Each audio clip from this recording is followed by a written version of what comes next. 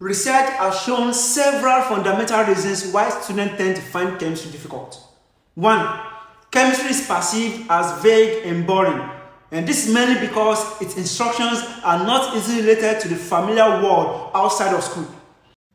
Imagine someone saying that a table salt is a binary compound of sodium and chlorine and that it ionizes in water to produce sodium ions and chloride ions.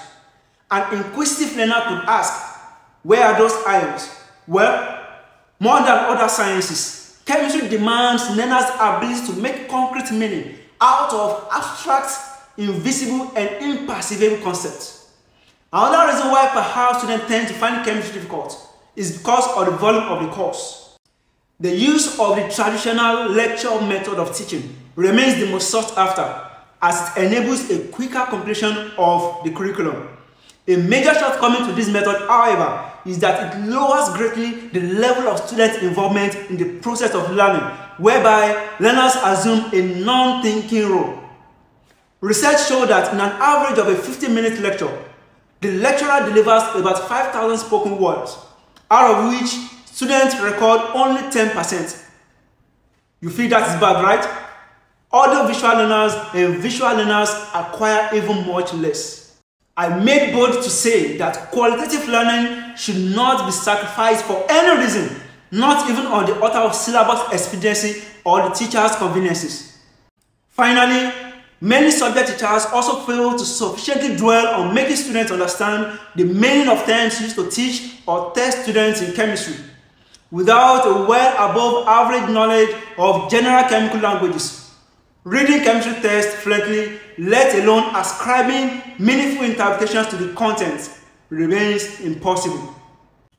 Research proved that many low exam marks in science subjects were actually due to the failure to understand the language of the questions.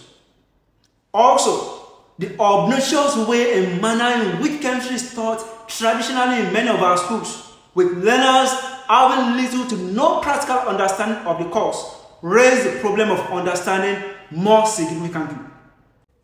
On fascinating chemistry tutorials, I propose to strategically facilitate students' conceptual understanding of the course.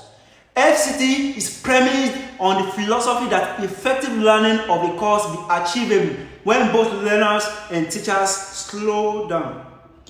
If a learner can play back an audio-visual, detailed, practical, and theoretical discourse on each topic, with standard and challenging tasks to dissect at personal pace and comfort, outside the uneven potentials in the classroom, where teachers rush in and out, then outstanding success can be guaranteed. Also critically on fascinating chemistry tutorials, I stand as a proponent of a greener climate in a bid to save the world and all that is in it.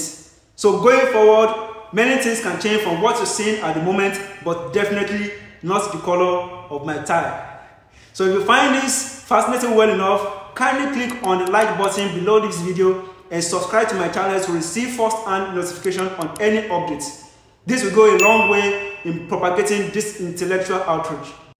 You can also drop your comments in the comment section below for your recommendations and commendations. Also reach out to me through the links to my social media handles provided under this video. Thank you very much for your time and interest. See you in the next greener episode.